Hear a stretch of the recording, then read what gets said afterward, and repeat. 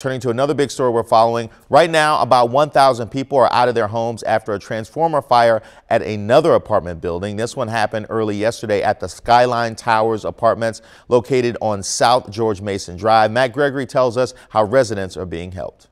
The actual fire never got inside the building. It was to the transformers outside, but as you can see, power is still cut this morning. There's still no power in the building except for a few emergency lights upstairs.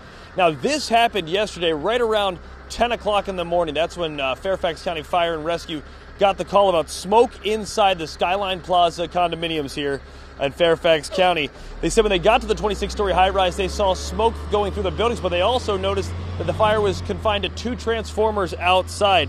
Now, according to fire and rescue officials, they say the fire was started by a welder's torch that set 2 outdoor transformers on fire. Fairfax County crews were here and were able to put them out.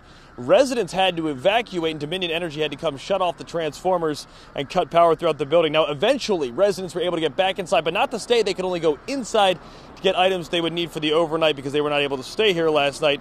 And rescue crews actually housed most of the residents in nearby structures not far from here. Now, as to when residents will be able to return here to the Skyline Plaza apartments, that won't be until they're actually able to get the power restored. We just saw crews coming in from Dominion Energy and other energy groups and corporations coming in to get to work this morning. Like I said, the power's been off throughout the night and continues to be off right now, and crews should be working to restore it, and then residents can come back here at the Skyline Plaza condominiums. But for now, in Fairfax County, I'm Matt Gregory, WUSA 9.